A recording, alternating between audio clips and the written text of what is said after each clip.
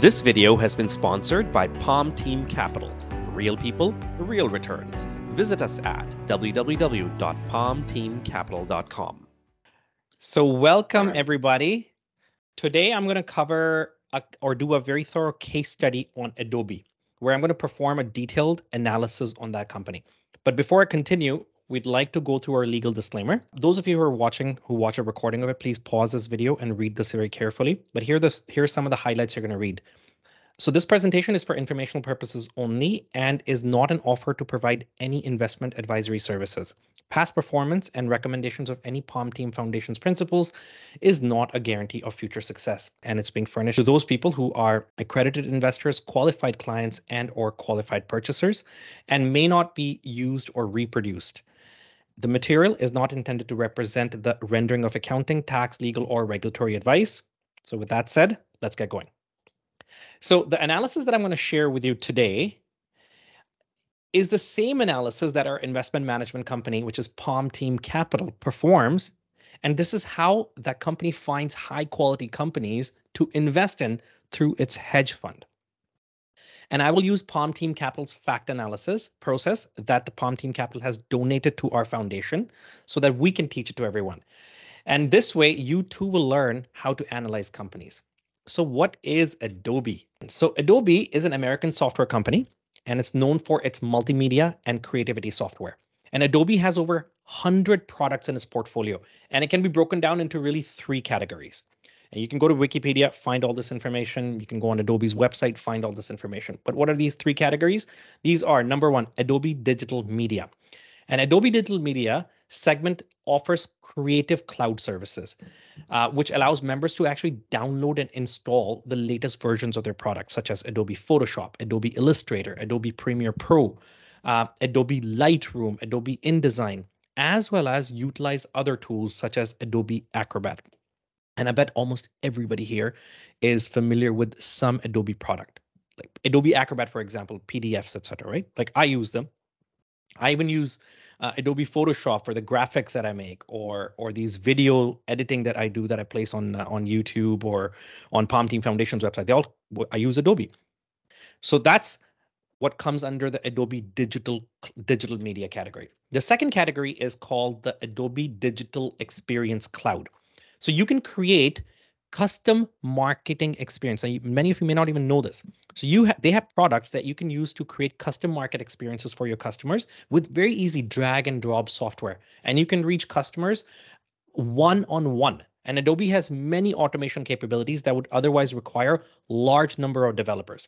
You can tailor your marketing efforts to all your customers on every channel and device in minutes. So you can have something that's immediately going on an iPhone or a tablet or look different on desktop. All that can be done on the fly.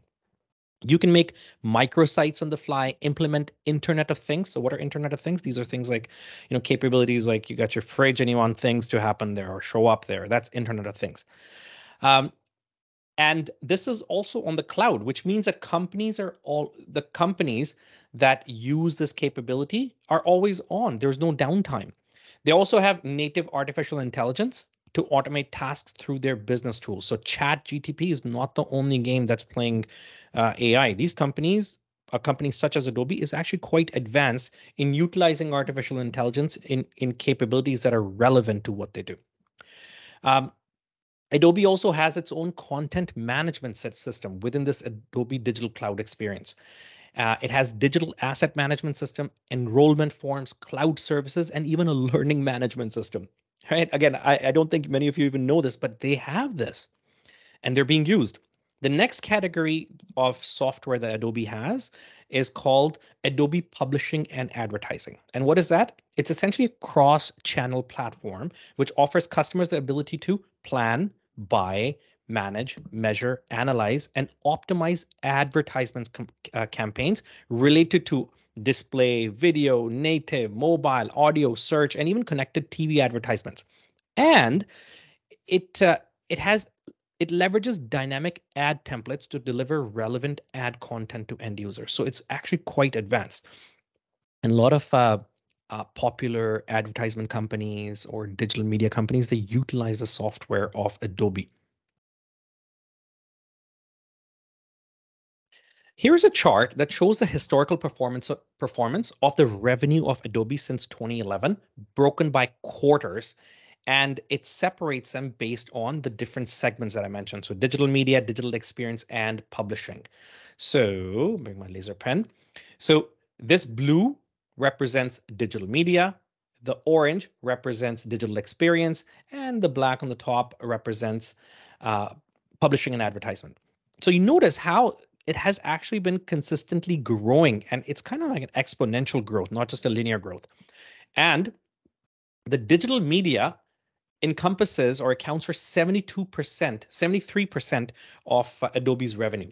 Digital experience accounts for here. Digital media accounts for 25%, whereas the publishing and advertising accounts for 2% of its revenue. Now, the revenue also comes from different geographies. So which are these geographies? Well, the strongest is in the North America, which is 58%, or the Americas, I should say, 58%, followed by Europe and the Middle East, which is 26%. And the last in this is Asia. So now that we understand the different segments, revenue proportion of those segments, and the geographical locations where the revenue is coming from, let's explore the company in detail through Palm Team Capital's fact analysis. And this is the same analysis that Palm Team Capital performs in its own hedge fund, and you too can learn it and understand the rigor that goes into selecting companies they invest in. But the beauty is, once you go through this process and you found a good quality company that meets the standards, and you've done the technical analysis to identify when you should buy the stock, once you invest in it, you can basically rest with peace thinking that, hey, my money is in a good quality company. Because institutional investors, hedge fund owners, we don't invest based on a tip from somebody sitting in a bar. No, we do our own analysis. And you too can learn it. It's not tough. So I'm going to go through that analysis in using Adobe. So what is fact analysis? Remember, I've taught you, or those of you who attended my webinars, fact analysis consists of 4 items within it, which stands for F stands for financial analysis, A stands for advantage over competition, C stands for calculation of intrinsic value, and T stands for technical analysis. So we do all of these in this sequence to find out, how is this company really performing? And is it worth my investment? And remember, investment and trading are different, right? Investment is for long run. You put your money, you become a part owner in a company. Hence, you want to become a part owner of a good quality company, and you're with it for a long period of time. Trading, on the other hand, is buy, sell, buy, sell, buy, sell. So a lot of people get confused. They think they're investing when they're really trading. I'm talking about investing, where you become a part owner in a company. So hence, you want to become the part owner of the world's best companies. It'll take a little bit of rigor, but you can find these companies. So the first portion of the fact analysis, which is the financial analysis, I'm going to look at a few figures from income statement. So what is the first thing I always look at? The first thing I look at is the total revenue. So the total revenue is available in the income statement, and I want to see that the revenue is consistently increasing. And in case of Adobe, it is consistently increasing. I'm actually just going to increase the size of my cursor. Hopefully it allows me. Oh, laser pointer here. So notice the total revenue of Adobe has been consistently increasing, which is fantastic. Next thing I look at is the net income. This should also be increasing, but in Adobe's case, it's not increasing. It's been kind of up and down. So 2.9 million in 2019, then went to 5.26 million in 2020. Next year went to 4.82 million, and then it went down to 4.76 million. So when that happens, which means when the net income is not consistently increasing similar to the total revenue, then I want to look at within the income statement, I want to look at the operating income. So the operating income must be increasing if the net income is not. And look at it, Adobe. In Adobe's case, the operating income is nicely increasing. 3.2 million, 4.2 million, 5.8 million to 6.09 million. Fantastic. We also want to understand how much money a company is able to keep to pay for expenses or debt. So we can do that by looking at a couple ratios that can either be calculated using numbers from the income statement, or you can just find them pre-calculated on many websites like Morningstar. But what you should do is you should understand what these ratios mean. So first ratio we want to look at is the gross profit margin. So what is gross profit margin? Well, it's a profit margin based on gross revenues. So it shows the proportion of revenue a company is able to keep after paying its expenses from manufacturing processes or cost of goods sold. This does not include expenses such as taxes, interest on loans, and dividends. That's another uh, uh, ratio that I will talk to you in momentarily. So ultimately, gross profit margin shows a company's profitability rate, and its formula is gross profit divided by sales revenue. So when I see the gross profit margin, I want to compare. My goal is to compare it with the industry. So industry's profit margin, where Adobe plays, is 63.84. And I got that from investing.com. So you too can search any company investing.com and you'll see the industry averages in the gross profit margin.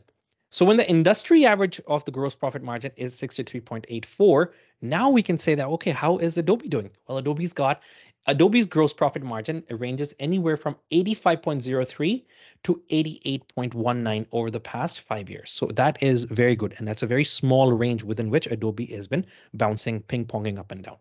So that's good. The second thing I look at is the net profit margin. So what is net profit margin? It shows the percent of revenue a company is able to keep after paying all its expenses in the financial period. Remember, gross was before paying taxes and dividends, etc. This is after everything is paid. So these expenses consist of paying off debts, dividends, cost to buy back shares. Ultimately, the net profit margin shows a company's performance in a year. And what is the formula for calculating that? It's net profit after taxes divided by sales revenue, and you can multiply that by 100. Now, as we get that, we clearly want to compare that with the industry average. So again, go to investing.com, type Adobe, look for net profit margin, and it'll tell you what the industry average is. So in this case, industry average is 4.27%. So when industry average is that, what is the net profit margin of Adobe? Check it out. 28.69, 26, 40, 30, 27, which is significantly higher than the industry. And these ratios will very quickly start to show how strong is a company. Okay. So again, when I look at these ratios, they want to be consistent or increasing over the past 5 years. A slight variation here or there is okay, but it shouldn't be generally decreasing. And in Adobe's case, you can say it's fairly consistent. All right, next. The other ratios I want to look at are current ratio. So what is current ratio? It shows the company's ability to pay its short-term obligations or those that are due within 1 year, right? So current ratio's formula is current asset divided by current liabilities. So whenever you use the term current, it means anything due within a year. So current assets are even like accounts receivables, for example, the money that's about to come in within a year. And current liabilities are like accounts payables, wages payable, taxes payable, short-term debts, or any current portion of a long-term debt that's all to be paid within 1 year. That's called current liabilities.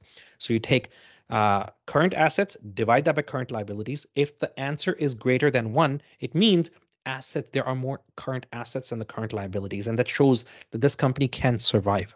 So current ratio should be greater than 1, right? I said current assets should be greater than current liabilities. So in case of Adobe, the answer is 1.1, which means yes, current assets are greater than current liabilities. So that's a check mark. I say good. The second thing I look at is debt to EBITDA ratio. In Adobe's case, it's 0.66. But what is it? So it's a ratio that shows how long it'll take a company to pay back all its debt before the company pays interest, taxes, depreciation, and amortization expenses. And the total debt is the sum of current debt and the long-term debt. And EBITDA, not EBIT. EBITDA means earnings before interest. Here, earnings before interest, tax, depreciation, and amortization. So it's just an acronym, which sounds very fancy. And this EBITDA figure is also available in the income statement. So you basically take total debt divided by EBITDA. This figure must be less than 3. And in Adobe's case, it's very less than 3. It's only 0.66. So that means the total debt is only 66% or is of the EBITDA. And that is fantastic. The next ratio I look at is the debt servicing ratio. So debt servicing ratio shows the percentage of total debt. Sorry, this ratio shows a percentage of operating income available to pay interest on the debt. So the formula of debt servicing ratio is net interest expense divided by cash flow from operations multiplied by 100. So this figure's got to be less than 30, which means the net interest expense should be no more than 30% of all the cash flow the company is receiving from operations. This also shows the health of a company. Last thing I want to look at when it comes to these ratios is return on equity. So return on equity shows how much profit a company generates from every dollar of capital in its shareholders' equity. Remember, shareholders' equity is the total money a company will retain or return to its investors if the company were to be liquidated after paying off all its debts. This means if the shareholders' equity is essentially the money that has been invested by the shareholders. And that is why return on equity shows the percent profit a company can earn based on every dollar invested by its shareholders. So you, when you invest, you're ultimately going to be a shareholder. So you also want to see that this company has good return on its equity, right? Because you're also going to own equity. So if the return on equity is not good, why would you want to invest in it? So this ratio also helps investors understand how efficiently a firm uses the capital to generate profits. So just a quick rule of thumb, because these companies are part of certain countries, right? Like, so Adobe is an American company and we are investing in America. So stable economies like Canada, America, UK, Australia, their average historical return on equity has been anywhere from 10 to 12%. So if I invest in a company, I want to make more than 10 to 12%. So I feel very satisfied that if a company's return on equity is greater than 12 to 15%, I would say it's great. So greater than 12 to 15, I'm a very happy person. What is it for Adobe? Let's have a look. So return on equity for Adobe from 2018 to 2022 bounces anywhere between 29% to 44%. Fantastic. And the industry average is 21.62. So industry average 21.62, Adobe is doing really well in that industry. And as it is, it's doing well because I want it greater than 12 to 15%. So this checks that mark as well. Okay. Next thing I want to look at is cash flow from continuing operations, also known as cash flow from operations. So this shows all the money that has come into a company in the form of cash. So cash flow from operation should be positive and be increasing. And this is, where is it available? It's available in the cash flow statement. So in case of Adobe, the cash flow from operations has been growing. 2019 was at 4.4 million, then went to 5.7, then 7.2 and 7.8 million. So fantastic. It's a linear growth. I'm happy. The next thing I look at is free cash flow. So free cash flow shows the cash that is generated by a company that is free of all internal and external obligation. And in essence, like, this is money that's just sitting in a company. And this money should be positive. It shouldn't be negative. Otherwise, what happens is the company's cash reserves are going to keep reducing. So if it's like, let's say if it's going down, so cash reserves are going to start reducing.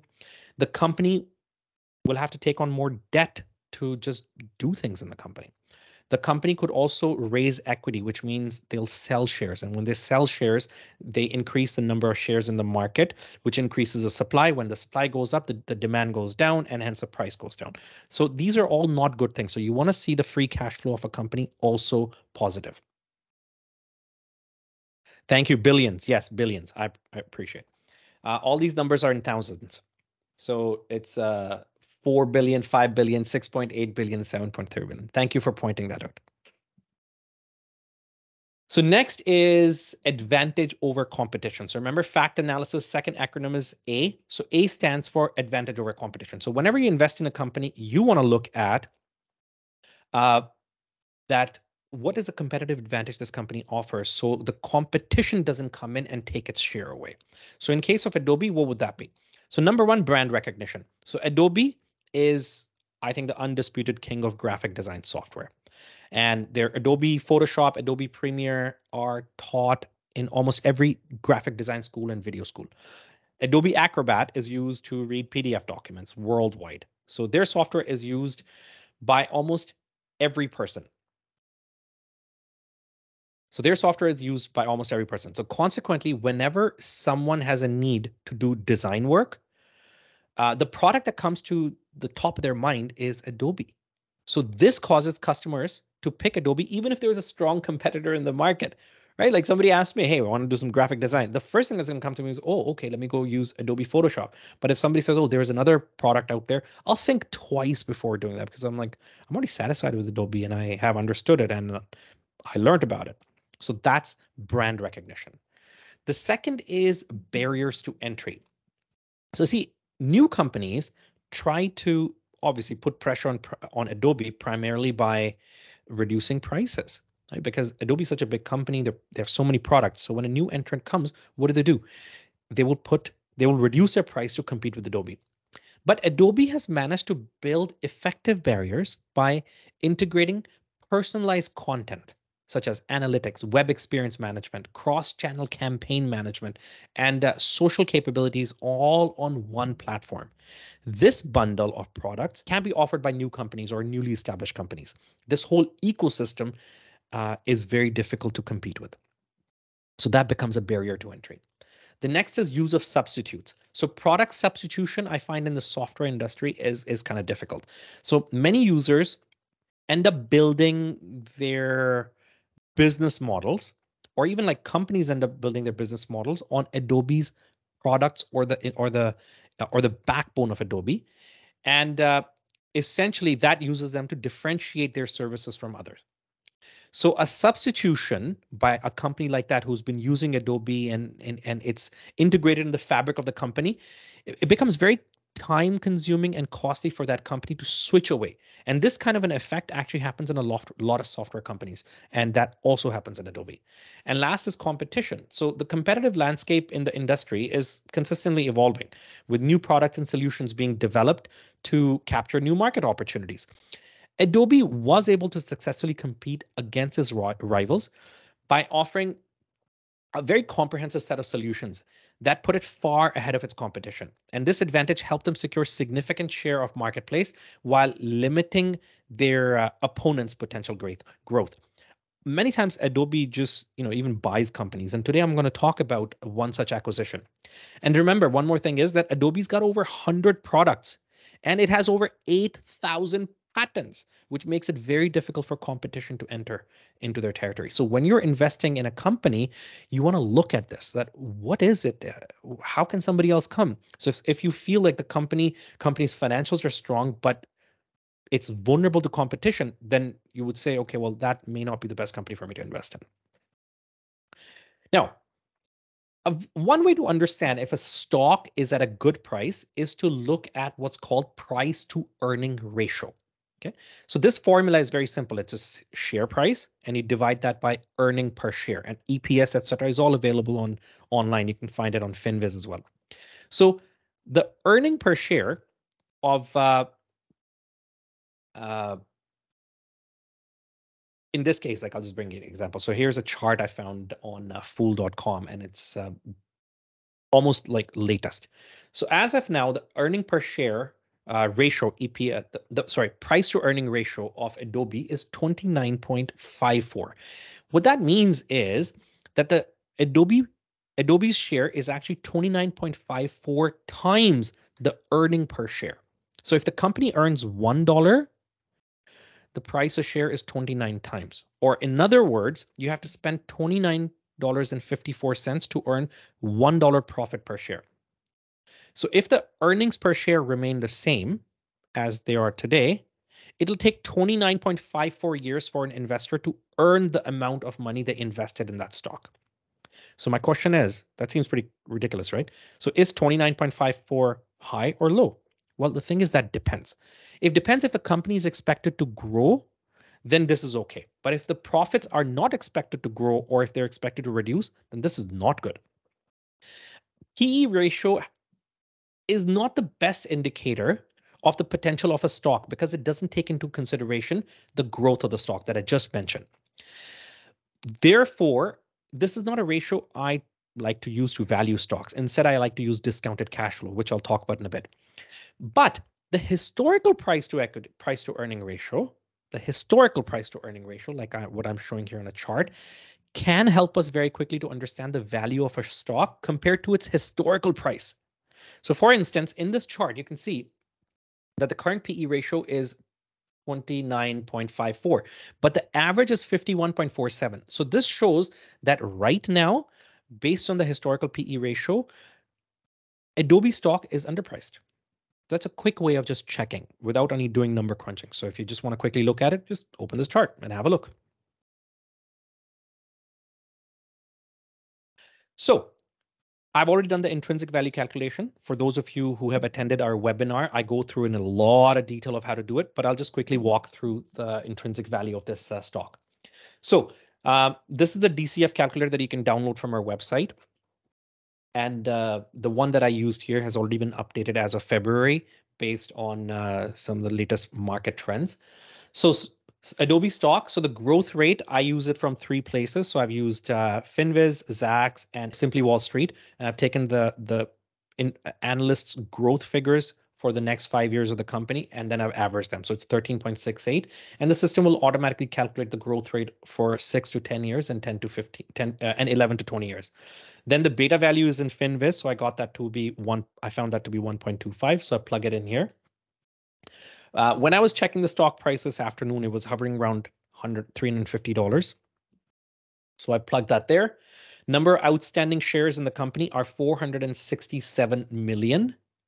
Operating cash flow is $7.8 billion. So that's why there are 3 other digits within this number after 7. Cash equivalent, and short-term investments is 6.096 billion.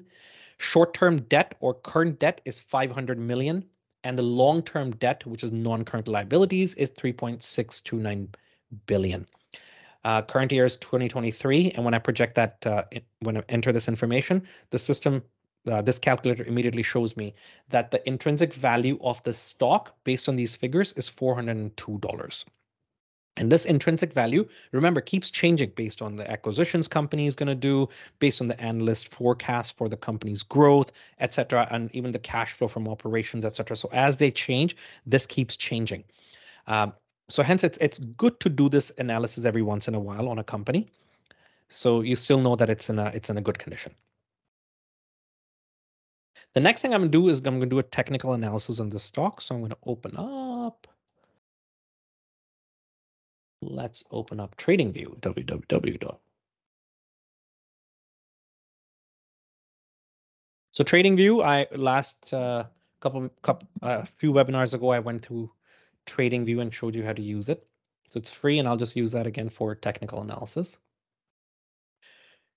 So stocks, Adobe sticker is ADBE. Here it is.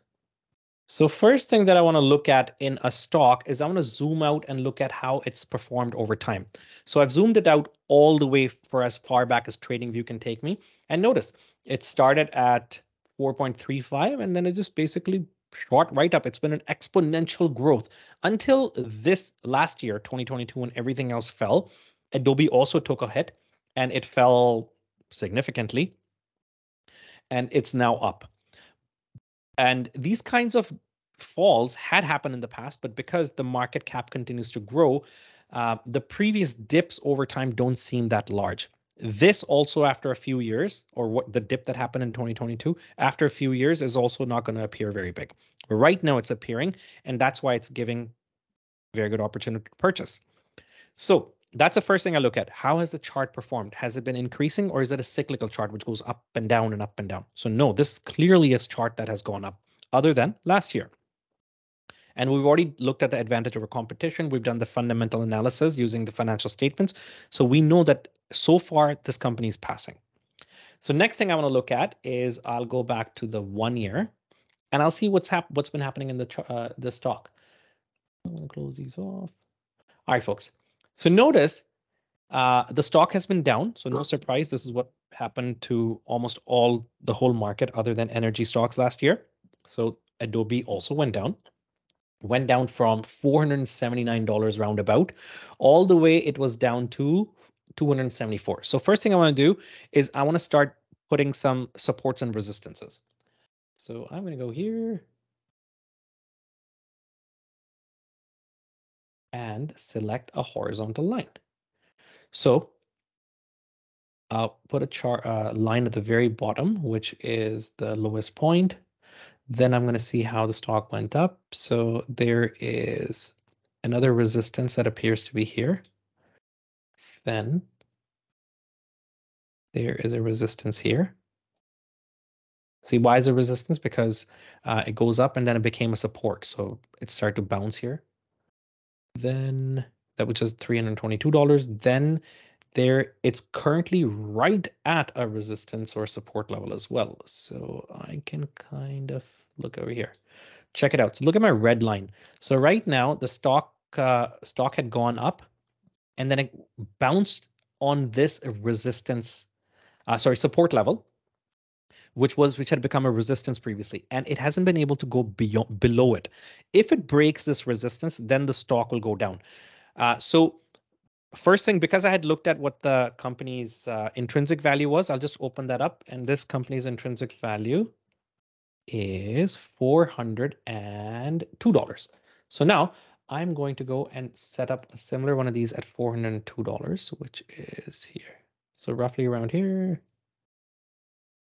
X coordinates, $402. I'll change the color as well so we can quickly see it differently. Line, perfect. Okay, so this line here, which is a solid green line, shows me the intrinsic value. So clearly the stock is below the intrinsic value. It almost touched the intrinsic value on the 2nd of February, but then it went down, which also happens to be some kind of, there's a resistance of some kind. Other resistances that currently exist are, so there's one here. There appears to be one right here, right about here. And then some more. This I'm going to convert to back to red.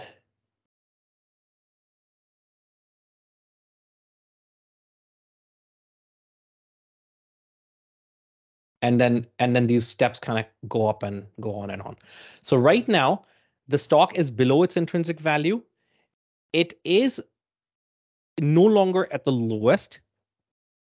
The stock had touched the low point here, then it went up, and then the first this point, which was resistance, ended up becoming a support. Then it went down. It broke that support. It became it broke that resistance, went up, and then it started bouncing between a support and a resistance, like a ping pong ball. So it went up and down, up and down, up and down. Then it broke the resistance and went straight up to the next resistance point. Then it broke up that resistance point and went to the next resistance point, which also happens to be the intrinsic value. Then it went down, it broke this support level and went to the next support level. Now it hasn't broken this support level, which seems like a strong support.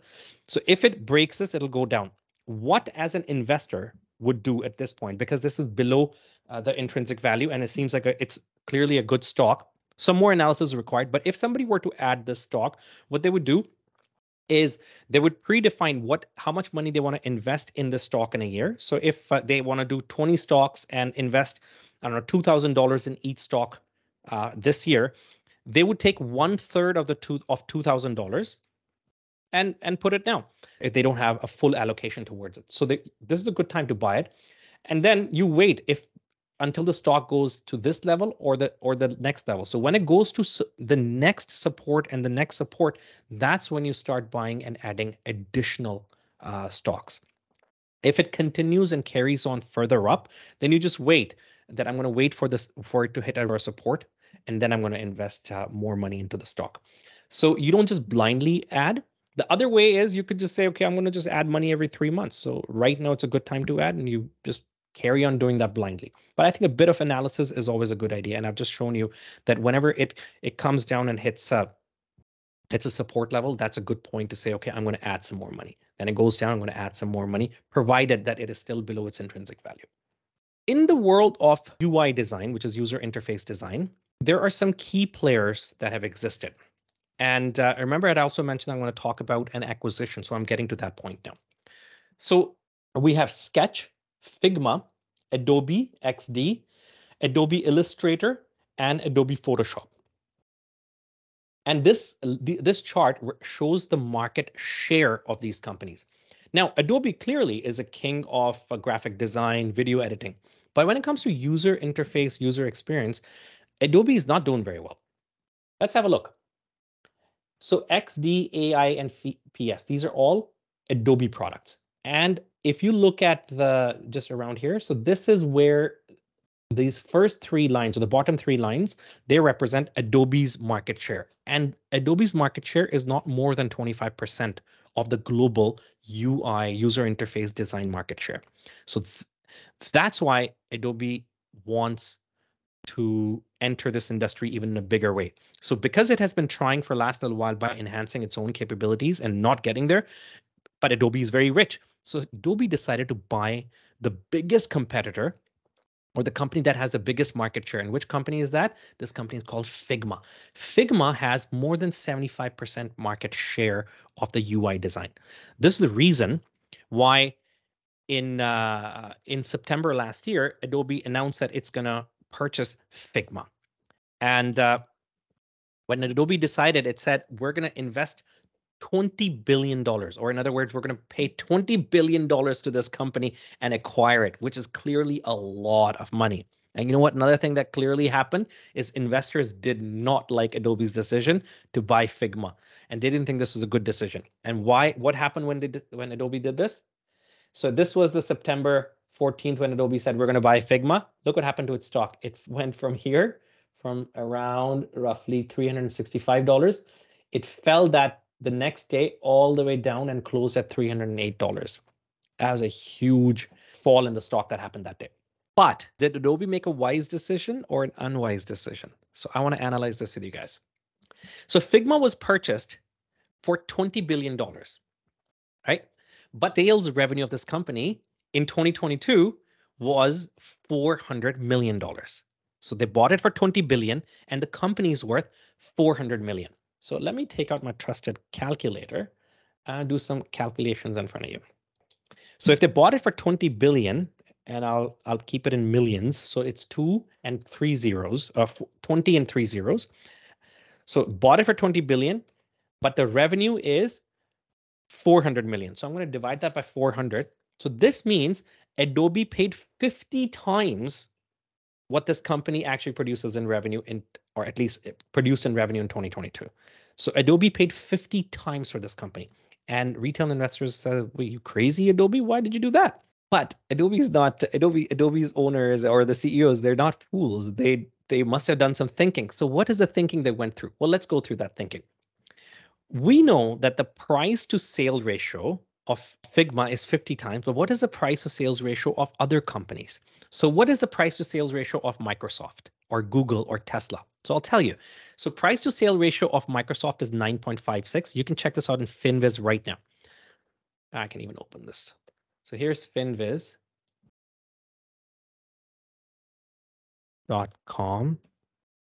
So let's type in Microsoft.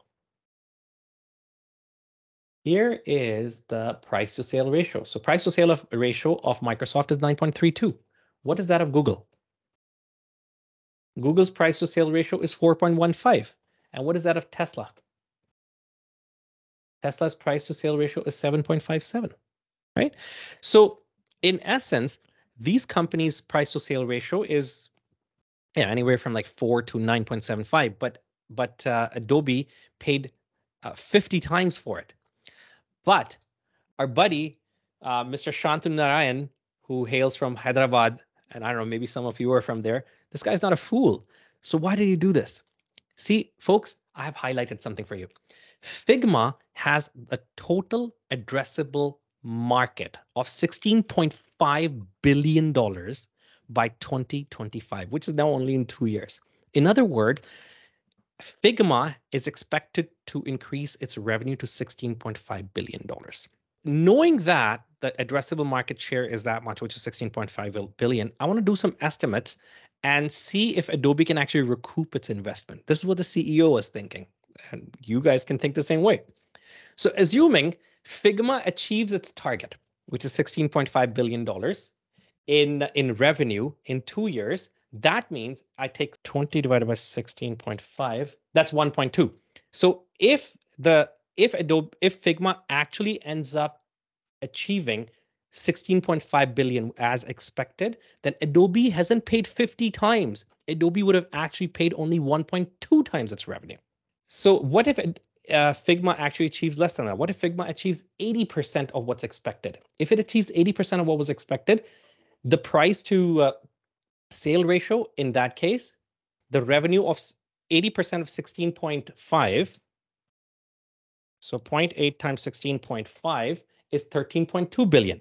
So if I take 20 billion divided by 13.2, that means at that time, Adobe would have paid 1.5x, which is still pretty good. If if this company is able to earn 50% of its expected revenue, then the price to sale ratio would be 2.4%. And if it only achieves 25% of the $16.5 billion revenue, Adobe would have only paid 4.8 times. And 4.8x is very close to the price to sales ratio of Google. So in other words, this price appears reasonable. But my question is, folks, can Figma actually achieve its targets, or can it actually beat it? What else was Adobe thinking? Adobe must have thought of this. Let's do some more analysis. Figma, that had a revenue of 400 million in 2022 with a growth rate of 150%. So this has been the previous revenue growth rate of Figma. So Figma was able to achieve that kind of growth rate, but what did Figma have to do? Well, what Figma does is it actually charges low prices to its 4 million users, and it often gives many freebies so it can attract users. If you go on Figma's website, you can actually see these right now. But when Adobe comes into play, guess what? Adobe has over 100 different products, and it has a very well-established user base of 26 million active users, right? So Adobe's got 26 million active users, whereas Figma only has 4 million active users. When Adobe combines with Figma, Adobe is going to expose all of its 26 million users to Figma. And also, they're going to make Figma interoperable with Adobe's suite of products, which are many. And what's going to happen with that is there's going to be some cross-pollination that's going to happen. Some capabilities are going to be expanded or is shared. This is going to enhance the capabilities of Figma as well as enhance the interoperability experience of Adobe applications. So Figma, which currently has a growth rate of 150%, may grow 2 times as much when Adobe's 26 million users are exposed to Figma's 4 million users. And I personally feel that there's quite likely to happen. Of course, I don't have a crystal ball, but these are all estimates that people like us can do. So if that happens, let's say Adobe starts to make Figma grow twice as much as what Figma was originally expected to grow, then in that case, where in 2025, Figma could have achieved a $6.25 billion in revenue, with Adobe coming in, it could probably end up hitting $25.6 billion, which is 5.6 billion more than what Adobe has paid. Okay. And I've also, in my calculations or these estimates, I'm assuming that Adobe is not going to increase the price that it charges to the users of Figma products. Whereas it's very likely that Adobe may increase the prices. And even if it increases by 10%, 15%, that's going to significantly start adding to the profitability or the bottom line of the profits that come from Figma. Now, before Figma's acquisition, so this is, I ran through historic figures, the intrinsic value of Adobe was $485. $485. So it was like here somewhere.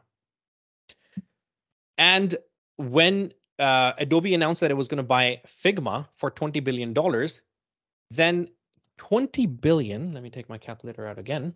So what is that? So that's 20 billion, which is 20 and 3 zeros. And if I divide that by the number of shares that Adobe actually has, so which is 427 million. So at that time, that's how many shares they had. They did some share buybacks later on. So 427 million shares. That means if the Figma acquisition was a complete garbage, that means Adobe took $20 billion and burnt it. That means the intrinsic value of Adobe should have gone down by $20 billion divided by 427 million shares. And then that will show me what should be the intrinsic value, and or in other words, how low should the stock price have gone. So the intrinsic value of Adobe should have gone down by $46. So my 485. So it should have been approximately around $438. So where is 438? So even after this purchase, and if this company was a complete garbage, like basically Adobe burnt money. So Adobe's intrinsic value should have been around $438. 438. I'm writing with a mouse, so my handwriting isn't the best. And even so, if the intrinsic value was $438, look what happened to the stock price. Stock price went all the way here. So at this point, if somebody were to just do some quick math, they were like, wow, this is a steal. People have overreacted for the purchase of for this company. So why did the stock fall? It has nothing to do with the productivity of the company. It has everything to do with emotions. So the stock's downturn at that point, or this sudden downfall, happened purely because of emotions. But based on what I've just shown you, Figma should increase the value of Adobe's revenue, and Adobe's stock price should increase significantly over the long run. And if it does end up recouping the $20 billion in 2 years, then Adobe's stock price should increase to $550 to $650 in the next few years, which in other words is a potential. And if that ends up happening, Adobe could see a growth of 130% in about 3 years from its lowest point, which was right here, which gives me a compounded annual growth rate of about approximately 32% from the lowest point in October. So what I've shown you so far is how you analyze a company and how you also observe that if a company just buys something, how is that supposed to impact a company's stock? So if it gets impacted negatively, why that happens, and then you can also do some estimations to if the acquisition ends up working out, where can the company go? Because these are the similar kind of thought processes that the company's CEOs, their CFOs actually go through. So, but there are some risks in Adobe as well. So I've shown you that it's a great company to invest in, but so what are the risks? So here are the risks. Number one, high US dollars. Overseas revenues will decline as the US dollar strengthens because the purchase price of licenses will become more expensive. So let's say some company in Asia or Africa who wants to buy Adobe products, if the US dollar becomes more expensive, then Adobe's licensing fees are going to become more expensive for those people, and they may not buy it. So that can start to have a negative impact on Adobe's growth. So that's number one risk. The second risk is an inflationary risk. So as inflation increases, it also increases the cost of doing business for Adobe. For example, they'll have to hire people, which are going to cost more. They'll have to work with companies or consultants who are going to charge more. So that just increases the cost basis. And when cost basis increases, either it reduces profitability directly, or the company will have to increase its price of licenses, which also can reduce the number of licenses that are being sold, which also cuts into profitability. So that's the inflationary pressure on the company. And the third is product enhancement. So Adobe has to continue to evolve its applications to meet the changing landscape of people who are working from home. So we've just gone out of COVID. Many people are still working from home. So what are the environments? What are the work processes? Now, there are also several people who've now started to go back. So what is the changing landscape? So all these changes that are happening, Adobe's got to adapt to all that. So these are some of the risks that I wanted to express to you. So the knowledge that I've shared with you is the same that our investment management company, which is Palm Team Capital, does before finding a great quality company to invest in through its hedge fund. And a lot of rigor goes into finding these great quality companies. Of course, as you get better at it, it becomes very quick. Like it doesn't take me that long to do this analysis, but this analysis still is a great analysis to do. And successful investors do not invest based on tips they receive from friends in a bar, and they essentially end up spending time analyzing companies. So after they invest, and as I mentioned earlier as well, they can sleep with confidence that their money is invested in wise companies. So last year, when we started our own hedge fund, we were able to build a portfolio of great companies at very attractive prices. But you know what? Many of these companies at attractive prices are still around. So you can perform this analysis that I did today and consider creating a portfolio about 10 to 20 companies and regularly invest in them through dollar cost averaging so that you can average in your positions or get better cost basis. And you'll notice that in time that your wealth is actually going to start growing. And since you won't be selling these positions, right, you're not trading. And so consequently, you're not going to be selling these positions. And since you don't sell these positions, you're not going to be hit by what's called realized capital gains. And if there are no realized capital gains, then there are no taxes. So truly, you can enjoy compounding. And every month, I would like to, from now on, perform these kinds of studies for you. And I'll talk about a company. Some may be good, some may be bad, but I'll walk through the same thought process so you can see. This time I've used a discounted cash flow, which uses cash flow discounted over time, right? Sometimes we're going to use different figures based on how companies are, but I'm going to teach you those variations as we go along. Other thing is the last December, we delivered our very first comprehensive weekend-long training program. Several of you may have attended. And we had a great turnout by delivering that course. What we want to do now, and I had mentioned that we're going to do that every quarter. So the quarter is coming up. So over the next few weeks, I'm going to deliver that course again. It's going to be a weekend-long course, again, a very comprehensive course. And it'll be delivered over 2 days, 6 hours in duration. And we're going to share many useful tools that we've created so that you can plan your own financial freedom. And you can even use those tools to calculate intrinsic values of large cap growth companies, understand how you can channel funds from a job, business, or trading into long-term investments. And I'm going to mathematically prove to you how long-term investments grow your generational wealth with compounding that is built into the stock market. Now, folks, we also have a Telegram channel. Many of you are already members of that, which we have created so you can interact with us and seek help from us with any of the doubts you may have. And over time, as our community starts to develop the critical knowledge, the members will even start helping each other. Lastly, if you haven't already done so, please join www.palmteamfoundation.org so that you can watch many recorded videos, even monthly market insights that are produced by Jason, who's our investment manager in Palm Team Capital. He puts a lot of rigor in producing these monthly market insights, and Palm Team Capital donates them to our foundation, which makes it available to all you fine folks.